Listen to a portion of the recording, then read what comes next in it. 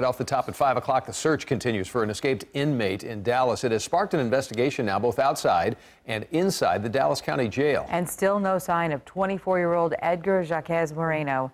CBS 11's Brooke Rogers is live at the jail with the story.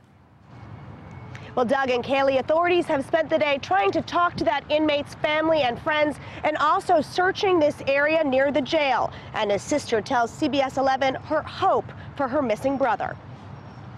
24-year-old Edgar Jaquez-Moreno was booked into the Lou Sterrett Justice Center Sunday morning on burglary charges and was placed on an immigration hold for being in the United States illegally. His sister, who did not want to speak on camera, believes his fear of deportation triggered his escape. Authorities say Jaquez-Moreno had volunteered for a position in the jail called a trustee, a privilege for low-level offenders. One of a trustee's jobs, putting trash in the compactor adjacent to the jail. Jaquez-Moreno ran off Wednesday night. He was with other inmates and a guard who couldn't go after him until the others were secure.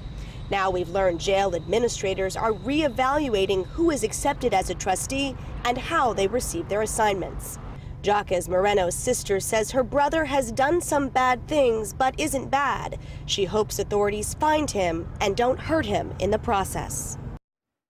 And he does have 8 other previous criminal offenses, most of them burglaries, but because they are all nonviolent, authorities do not believe he is armed. Reporting live in Dallas, Brooke Rogers, CBS 11 News.